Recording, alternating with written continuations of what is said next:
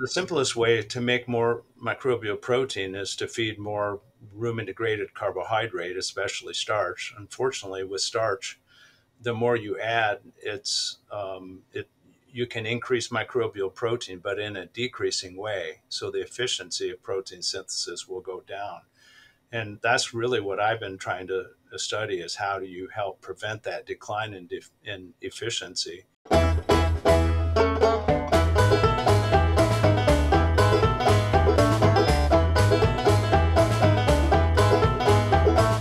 My name is Bill Weiss. I'm the host of the Dairy Nutrition Blackbelt. My guest today is a longtime friend and colleague, Dr. Jeff Firkins from Ohio State University.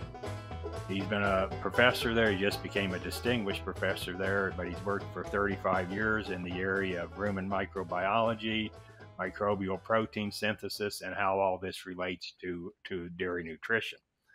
Jeff, welcome to the Black Belt. Thank you, Bill. What we're going to talk about today is not any specific paper, but like I said, you've spent your career working on microbial protein synthesis. And I guess, why is it so important to dedicate a whole career to? Good question. I think I was asked something like that in my interview. Of course, it's the main source of protein for the cow. It helps to equalize the amino acids that are in the diet. And as you know, but maybe not everybody does, microbial protein is a really good source of lysine, methionine, all the essentials basically except for histidine. So it really is key in that way. In a typical dairy diet, I know there's really no typical dairy diet, what proportion of metabolizable protein generally comes from microbial, and what would be rumen undegradable? Yeah, so it typically would be between 60-70%. So, and depending on the kind of diets that you have, the forages and so on. But yeah, so the majority is going to be microbial protein, nearly 2/3. And you said it depends on diet. So what are some diet things that we can do to enhance microbial protein synthesis? Well, the simplest way to make more microbial protein is to feed more rumen-degraded carbohydrate, especially starch. Unfortunately, with starch, the more you add, you can increase microbial protein, but in a decreasing way. So the efficiency of protein synthesis will go down. And that's really what I've been trying to study is how do you help prevent that decline in efficiency. One way is to make sure you have adequate rumen-degraded protein, RDP. And so lots and lots of studies show deficiency of RDP will limit microbial protein compared with where it could have been or where it's predicted to be in the software that someone's using to feed cows. A typical dairy diet is, at least according to the models, is excess in RDP.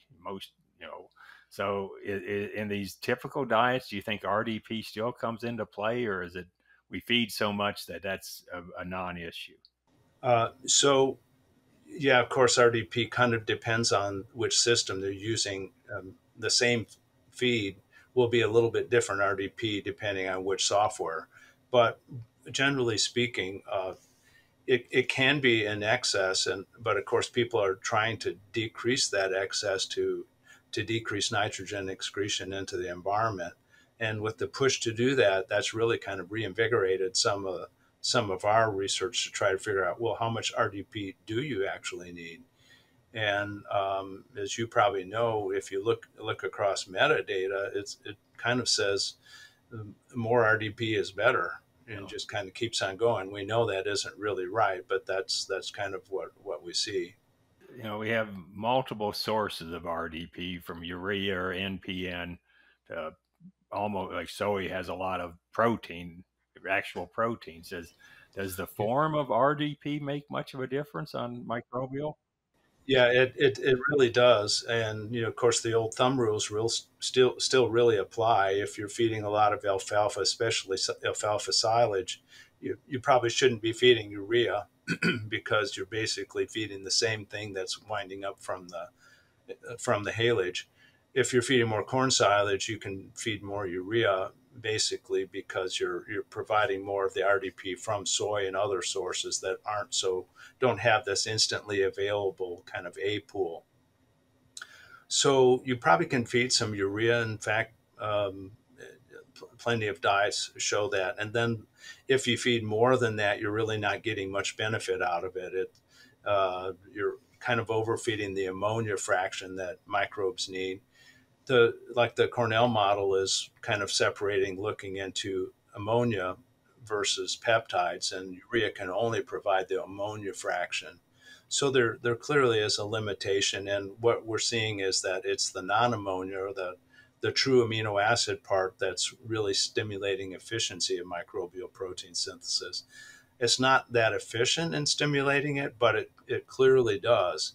And then, of course, some of the amino acids that are in RDP that aren't taken up directly by the bacteria, they get turned into ammonia. So it's kind of a progressive stage. And we're very interested in trying to figure out what is the optimum between, the amount that's providing ammonia versus the amount of amino acids that are directly taken up and stimulating efficiency of microbial growth.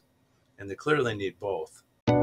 Introducing Ultrasorb R3.0, Volac's comprehensive and complete solution to reduce the negative impact of naturally occurring toxins on ruminants.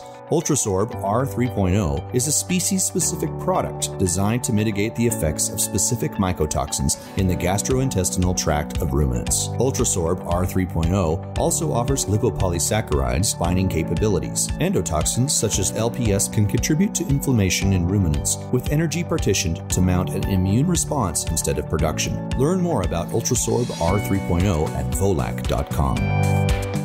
You spent a lot of your life working on the last NASEM, and one thing you contributed a lot to was the microbial protein synthesis equation. How did that change from the old model, and what improvements are still needed as we go into the future with new software and new models?